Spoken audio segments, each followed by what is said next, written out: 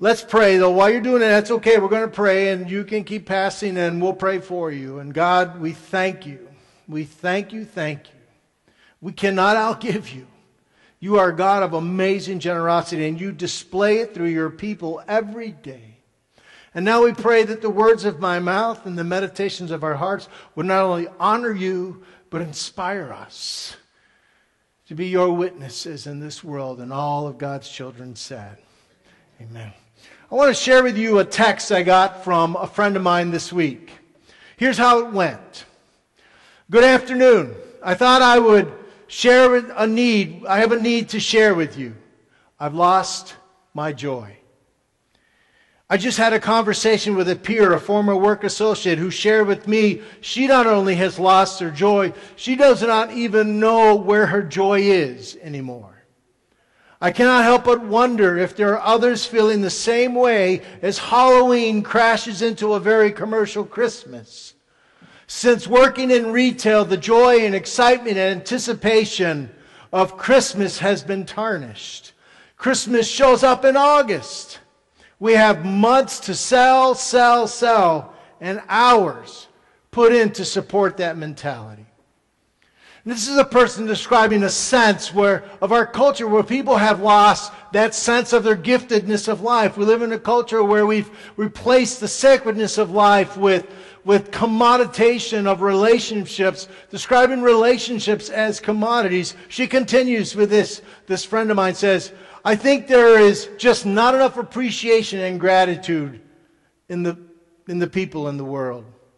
Not that I need to have people falling over me or trying to thank me or be near me, but just appreciate what was done for you. Be grateful someone thought of you instead of moving right on to the next. What can you do for me now? Someone who works in retail and has felt that overwhelming sense of how we move from holiday to holiday. It becomes a number. It becomes an amount.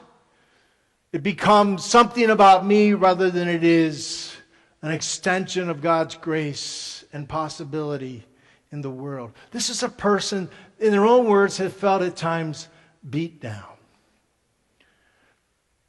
This letter, 1 Peter chapter 3, is being written to a community of Christians who probably feel exactly the same way. See, their environment in which this church fledgling church has grown is a multicultural environment. And what they're feeling is harassment from folks around them. They're feeling abuse. And at the very least, they're feeling no support within their culture and community for being followers of Christ and believers in God.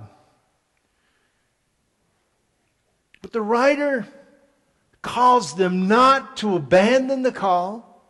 The writer of Peter calls them and us not to kind of circle the wagons and protect our own. The writer of 1 Peter, in the midst of these people who feel beat down and overwhelmed, sometimes harassed and abused, says this in chapter 3, verses 8 and 9.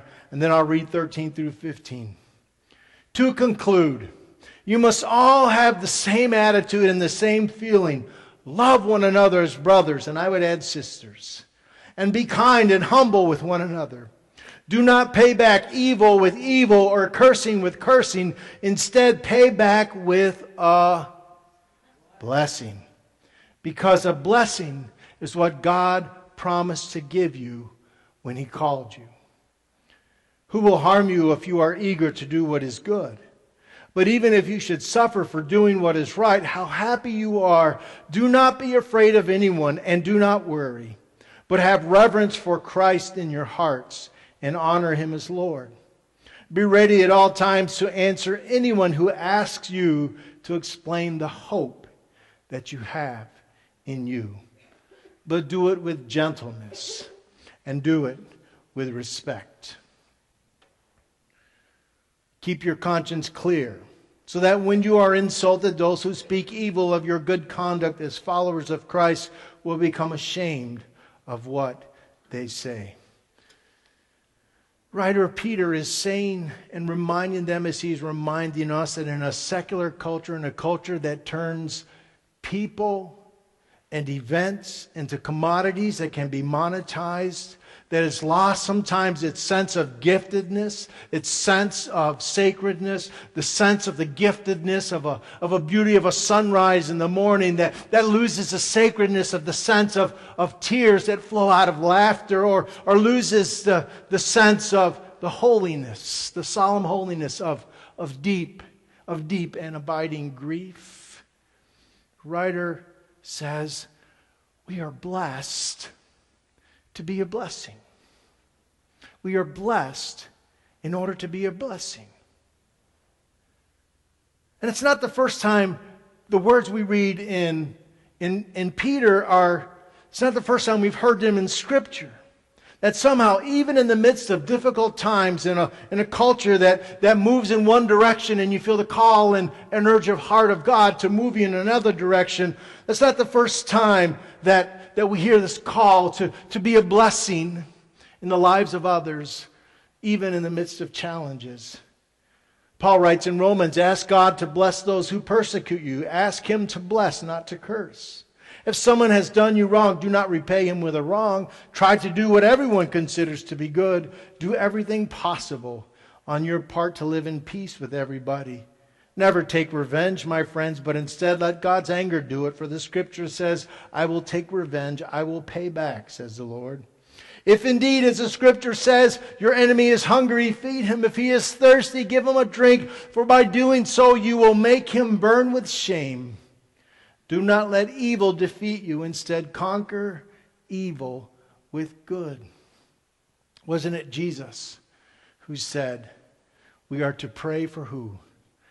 Even our enemies. Forgiving those who persecute you.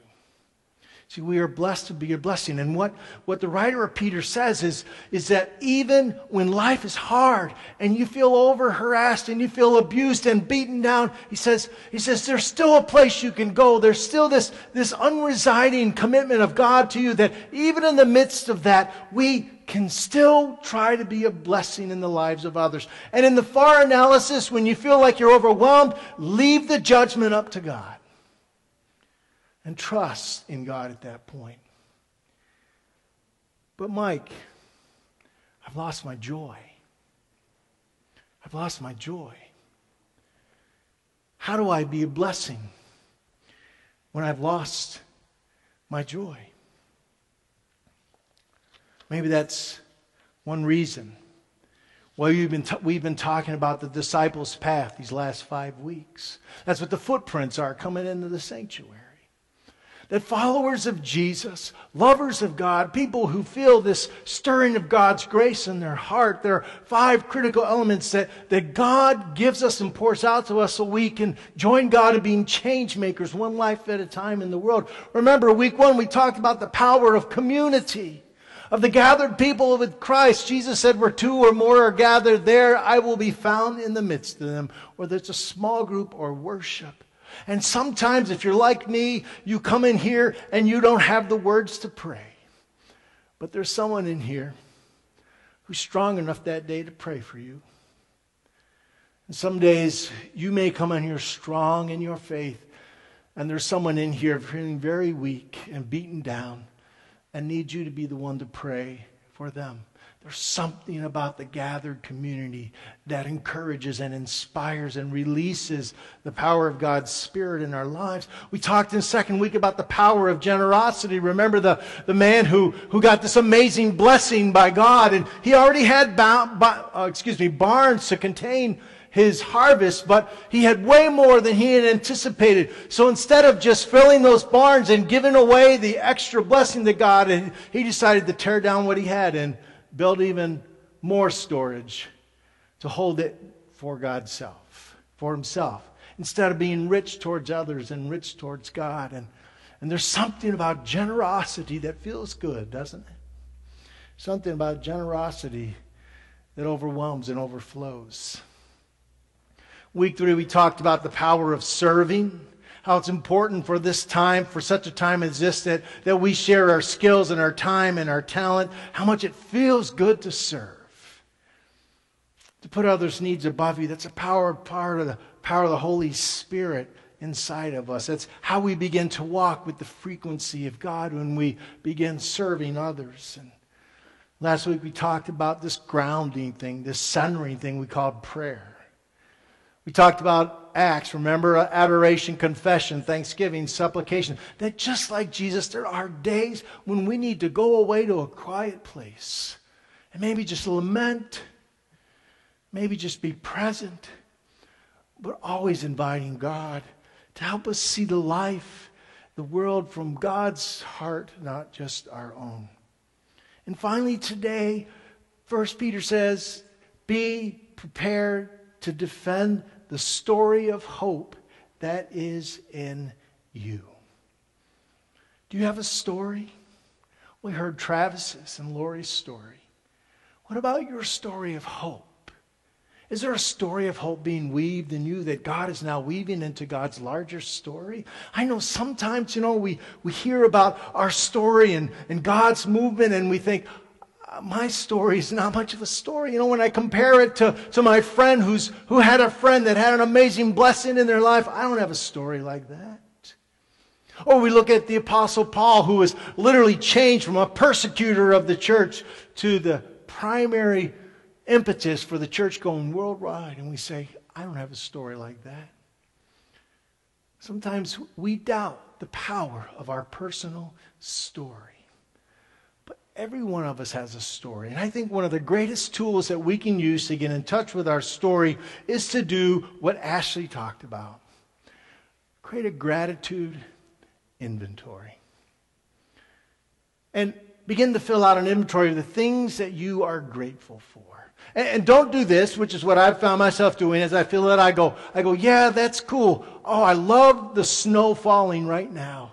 But those poor people died in India. Or we say something we're grateful for and we think it doesn't really count and compared to something else. Claim your story. Write down an inventory of the ways in which you've experienced God moving in your life and just look at it. Don't do anything with it, but just look at it and claim it. Because I'll bet you, if your life is like mine, it's got challenges. You feel beaten down sometimes. You feel like sometimes the world is heading in one direction and your heart's in another direction. But you have a story. You have a story to live and a story to tell. And that's the fifth element, that we become blessings because we know we too have been blessed. And that's what I want us to do right now. To write on your piece of fruit, your offering piece of fruit, and bring it to these two walls. There'll be people here that will pin them on there. When you're done writing and passing the pen, bring it on up. And Linda, if you'll play some music for us while that is going up. And if there's someone near you that can't come up, then give your Thanksgiving fruit to someone else and let them come up and set it up here. And then we'll end in prayer and then in a song. What is that which you are grateful for today?